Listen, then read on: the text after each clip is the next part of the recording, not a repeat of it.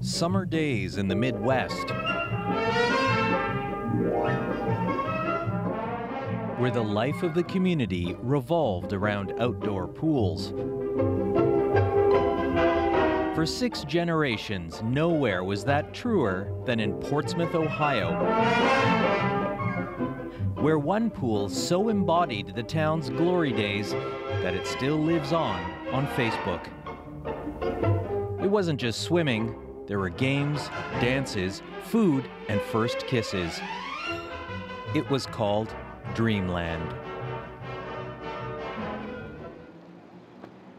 This is all that remains of Dreamland today. A parking lot in a strip mall. Its demise foreshadowed a deeper crisis in the city, one of drug abuse beyond anything we've seen in Canada. Many of my friends buried their children. You can almost see the dark clouds sometimes. Just like a bomb had went off. What the hell you know about that 740?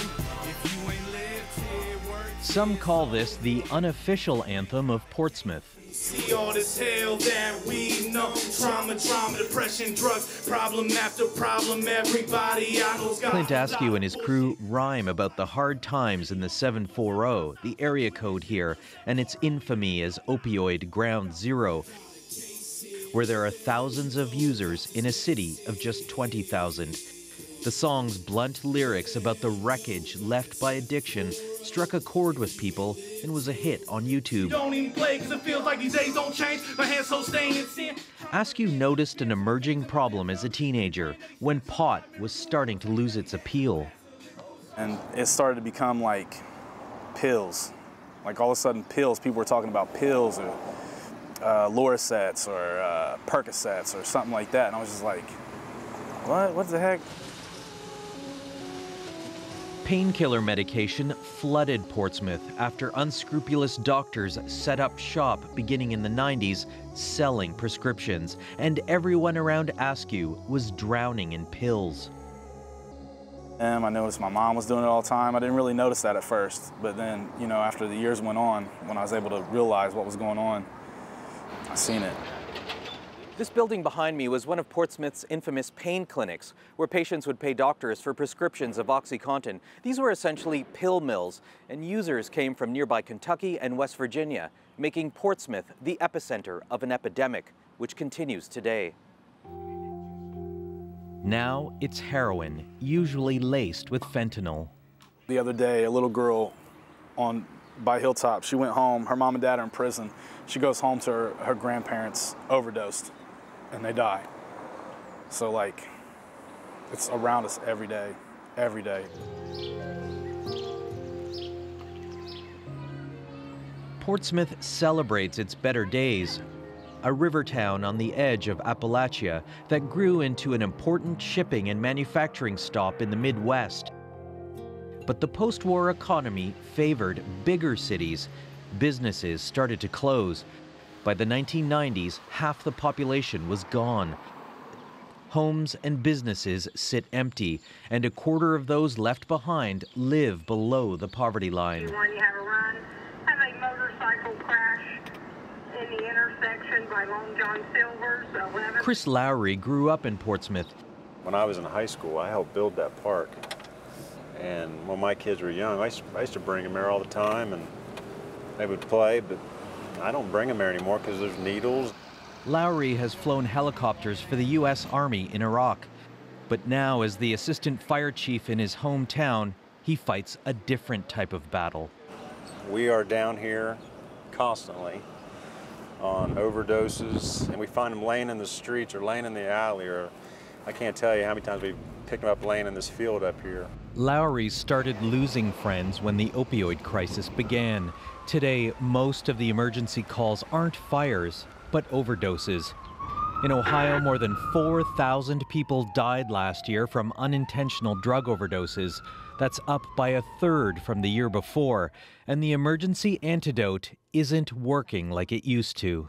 And at first, the heroin was, you know, we would arrive on scene, and the Narcan that we use, you know, a dose would bring them out pretty easily. But now we're seeing that this stuff is laced with other fentanyl, other things, and it's getting harder and harder to bring them out. If they do come out, this tranquil estate could offer a way out. It's across the river and was built from the proceeds of a notorious doctor who sold OxyContin prescriptions in Portsmouth. Now it offers treatment to deal with his legacy. One of the few growth industries in this region. You're so much more. You're recovering fathers, you're recovering mothers, you're recovering daughters, you're recovering sons, you're recovering employees. Shame and stigma are often the added side effects of opioid abuse, especially in small communities in the Midwest. The staff here say it weighs heavily on the men and women in counseling. More than 30 people live in this facility, and it's usually full. There's constant demand for treatment. Death. Biggest fear is death. Anybody else relate to that? Yeah. Why?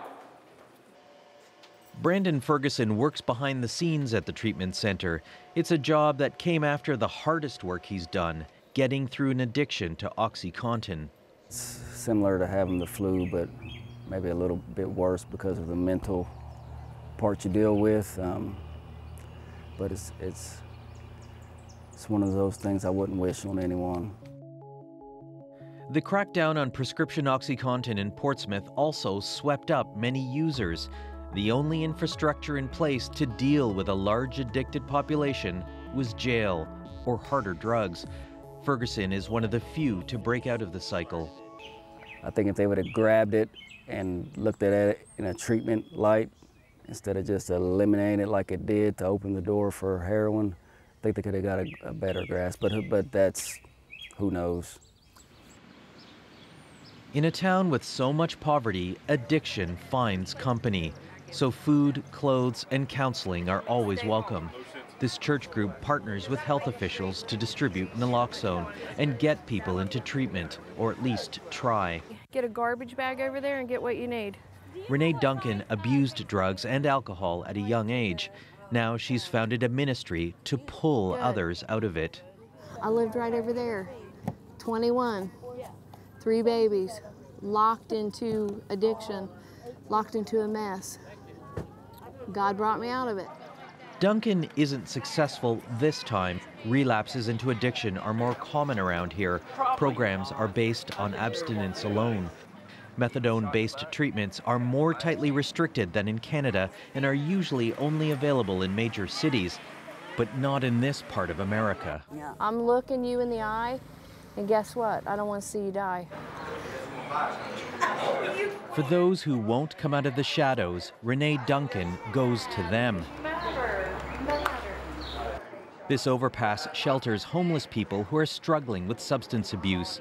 Duncan introduces them to a public health nurse. Love your family. Lisa Roberts has handed out thousands of doses of naloxone in the Portsmouth area. Often, it's other users who end up preventing overdose. So it's critical to know how to use it. So I'm overdosing right now. Oh, hell. I'm laying down. Not breathing. No.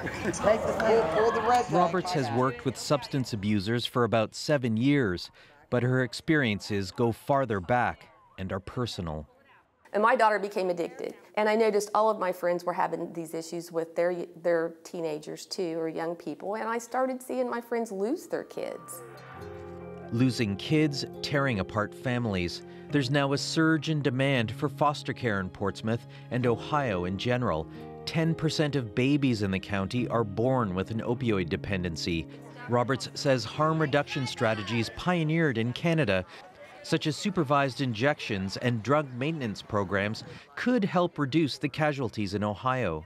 Other countries have things like methadone where, people can easily access methadone at a pharmacy or, a close location. That makes perfect sense that we should be pursuing those sorts of things. But the resistance in the United States and in certain parts of it, including here, is astronomical. We are in the middle of an epidemic. In fact, it's called the worst public health epidemic in our history. Think about that. Roberts takes her experiences fighting opioids all over the Midwest. Today, she's in Athens, in a neighboring county. Portsmouth took a lot of heat after launching Ohio's first program that put naloxone in the hands of users. It's now a model others are following, but that's not enough. Overdoses in Portsmouth are outpacing last year's already staggering numbers. My other fears, of course, is that this is just going to be our new normal, which is what a lot of people do believe, that we're just going to be dealing with this forever and ever, and you know, that we will continue to just sort of spiral into kind of like Walking Dead kind of thing. God bless the dead, hope for the best. We all will confess when we all lay to rest. Clint Askew's hip-hop crew is smaller than it used to be, in spite of their success. After the popularity of 740, it turned ugly. Then some turned to drugs. I expected a lot from him, you know what I mean? Like, I wanted us to be better and be something everybody else could look up to. You know what I mean? And I still want to be that. Askew has stepped up, stepping in to raise other people's children. Now he has a child of his own. Like, making this music is a way for me to have something for my daughter when she grows up. You know what I mean? No matter if I never make it or if I sit here and just, you know, just nothing ever happens, she will always have these memories of me. 740.